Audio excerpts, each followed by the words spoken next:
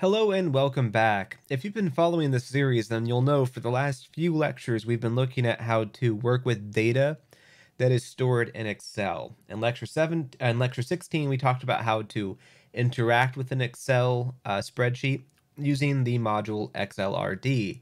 And in the last lecture, lecture 17, we spoke about how to take that data and kind of manipulate it both in long-term and short-term memory in Python, so that you could perform uh, targeted searches. In this video, we're going to be looking at how we can take the data from one Excel spreadsheet, have it interact with the data in another Excel spreadsheet, in both cases using XLRD, and then populate the results that we want to see in a new Excel spreadsheet.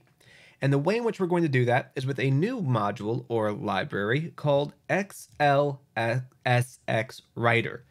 Tried to say that 10 times fast. I know I can. And the way in which we're going to do this is very simple and it's very intuitive. And if you've gotten a good grasp on XLRD, you should have no problem with XLSXwriter.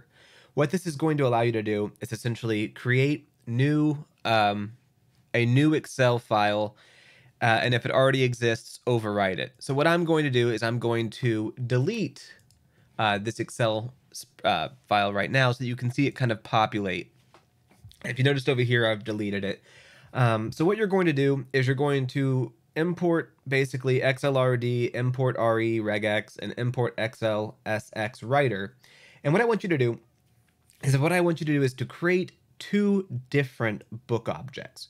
We're going to call them book and book and book 2, and then we're going to create the sheets respective to those book objects. So sheet and sheet 2. So what are these two different Excel spreadsheets? Well, book is going to be the same one that we've been working with in the past video or so, and that's going to be our Frankish kings. And our second one is going to be 18 underscore sample searches. And all this is very simple stuff. I've just created a list of search words that I want to run across our description tag in our sample file. So if you remember in the last video, we had each row broken down. We're going to do that again. And we had this description object created for each iteration. And that description had a long string that kind of was the first paragraph on Wikipedia. What I want to do in this video is I want to perform a targeted search again, but I want to have it perform multiple searches across all of that data. And what I want it to do is to then create a new Excel spreadsheet that'll provide me with the name, the birth, the death, and then the results of my search. So for each time, let's say a description describes a king or an emperor, it'll return the results in a new Excel spreadsheet. And the way in which we're going to do that is we're going to create two new objects. We're going to create workbook, which is going to be xlsxwriter.workbook, capital W, very important. And we're going to have the name of the file that we want to see. I am just using simple results.xlsx. Then what we're going to do is we're going to create a sheet object. So we're going to use worksheet, and that's going to be equal to workbook.add_worksheet. And what that's going to do is it's going to create an Excel workbook, and then what it's going to do is it's going to actually create a sheet in that workbook. This is going to create the file, but the file won't be populated until the Python script completes and we close it. This is very important. If you do not have this workbook.close and use the close function with parentheses, your file will not save. I can prove this to you right now. I will run the script without it, and no file exists. That's because we did not close or save the workbook. And so while we created it in memory, we never saved it, so the file never existed. Hopefully that makes sense. So what we're going to do is going to do the exact same thing we did last time. We're going to have a for loop that's going to go through, and it's just going to split the initial book, the initial one that has our kings and descriptions and births and deaths, and we're going to separate all that data out by row in each iteration, and then within each row we're going to separate it into different objects. That's going to allow us to actually have the information that we want to see. So we're going to keep all that the exact same. This is where this gets a little bit different. I've created an internal object. It's called internal. And what it's going to be is a list. And what we are going to do is we're going to have a for loop nested within this for loop. And what we're going to do is we're going to run a for loop for p in the range of 1. We can change that to 0. And we're going to do that across sheet 2 dot n rows. And what that's going to do is it's going to iterate across this this Excel file. So we're going to open up that Excel file and iterate across that. And all of our searches are just in the first column. So all we need to do is make a search object and set it to the column 0, position 0 in that row, which is going to give us that A column value. And then what we're going to do is we are going to perform a targeted search across this initial for loop row. So what we're going to do is we're going to create a new object, matches to, which is going to create a list within this p for loop. And it's going to regex find all, search. So it's going to search search the thing that we want to search for. And then it's going to search specifically the description, which is going to be this object up here, the column. And then we're going to use this re dot, in all caps, ignore case. And what that's going to do is it's going to allow us to perform a regex search without it being case sensitive. So if the word king is capital or lowercase, it won't matter. It will return all results. And then what we're going to do is we're going to have a conditional statement. And this conditional statement is going to say that if the length of matches to is greater than 0, so if it returned a result, then what we are going to do is we are going to internal.append, so we're going to append this list with the matches to 0.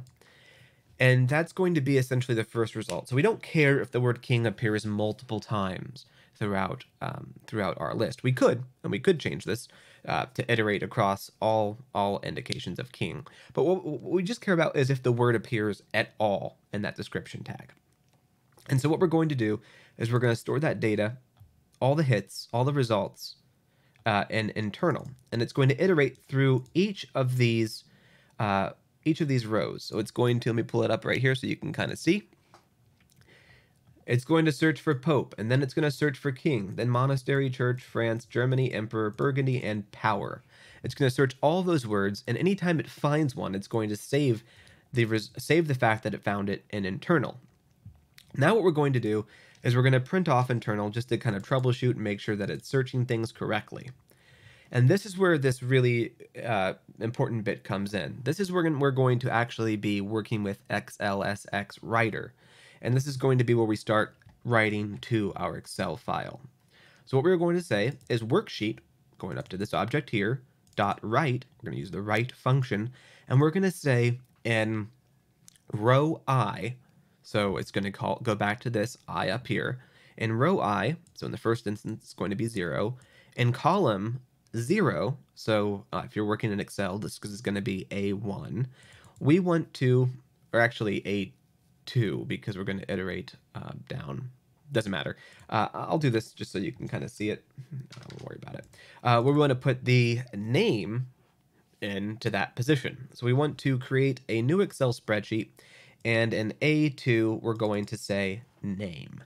And that's going to put that object in that specific cell. And we're going to do the same thing for birth and death. But next to all that data, I want to see all the results returned. So I can quickly go through and just kind of see where these keywords are appearing in these descriptions. And so what I wanted to do is I want to say if the length of internal is greater than 1, so if we have more than one result, then what I wanted to do is I want it to go through and iterate across these.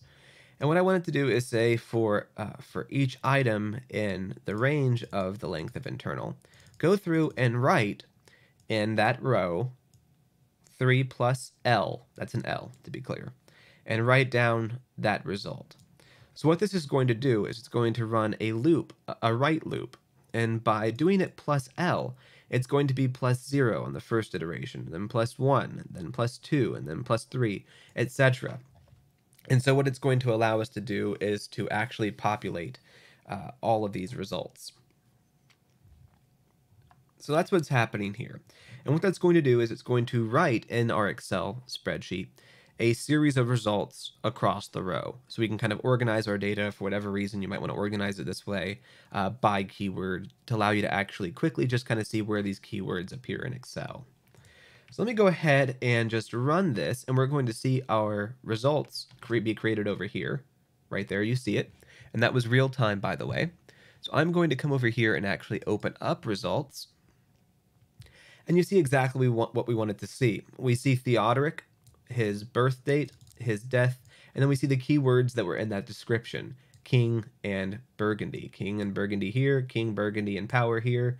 We don't see any of our keywords associated with Childebert or Theodoric or Carloman, but we see them all we see different ones appear for these individuals. This allows me to kind of see very quickly what keywords are appearing in a specific Excel cell in each row.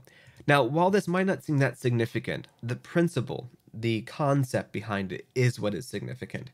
To do this kind of a search in Excel would be quite expensive and difficult to do. And using Python, we're able to make two different Excel spreadsheets communicate with one another and then populate the results in some significant way in a new Excel spreadsheet. I don't know of a way to do this very easily in Excel, but it's quite easy to do once you have a basic understanding of Python. And this is something that I have personally actually used in a DH project. So you should at least have the basics here to understand how to actually create a new Excel spreadsheet. That was the chief goal of this video, was to show you how to kind of create one. And if you want to just look at the basics, just how to create it, all you're going to need to do is simply, you're really only going to simply need these commands here. What I'm going to do is actually, before I do that, I should do one other thing. I wanted to explain to you why all of our results were populated on the second row in Excel. And that's because we started off I at 1 in this main for loop. If we wanted to have everything kind of populate on that first row the first time around, what we would need to do is we would simply need to do this, which is going to basically take all that information and put it where we want to see it. And if I run it, this is important when you rerun a code XLSXwrite, it's going to erase everything you had in the Excel spreadsheet before. And so now you see all the previous data is replaced with the same data, but we see it all bumped up to the first row. So if you want to see that, you don't want to go back and delete a row, that's a real simple way to fix that. Just add in that -1, which is going to put it at row 0 in Excel. But before we leave this video, I want to explain to you that you don't need any of this stuff. If for whatever reason, all you want to do is simply write one thing to Excel, all you need to know how to do is to say that you want to put it in cell 0, 0, that's going to put it in A1, and you want to put this string. Save, and you simply run it. And when we open up the results, you will see that it has done just that. This string is in A1. That's all you really need to know to actually create and write to an Excel spreadsheet from Python. It's important to understand that this is going to strictly work in XLSX, but you should be writing to XLSX format anyway. This is the new standard with Excel data. This other information I provided throughout this video just kind of gives you a sense for the actual power behind working with Excel within Python. You can do much more efficiently, much more quickly, and much more comprehensively by interacting with Excel in Python using XLRD and XLSXwriter. Hopefully, if you go back and rewatch this video a couple of times, you'll get more and more comfortable with this and be able to see what's actually happening in these for loops. I recommend taking this code and playing with it. Try to replicate it experiment with it, change things around, and make mistakes.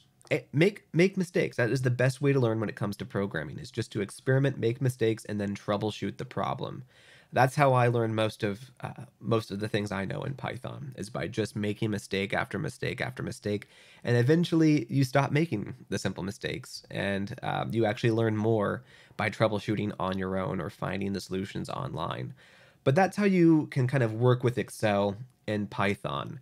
In the next videos, we're going to start stepping away from working with Excel and start talking about one of the more necessary parts of any DH project. And that's going to be interacting with data that is available online. That's going to be known as web scraping. And we're going to be doing that in the next 3 videos. So thank you for listening.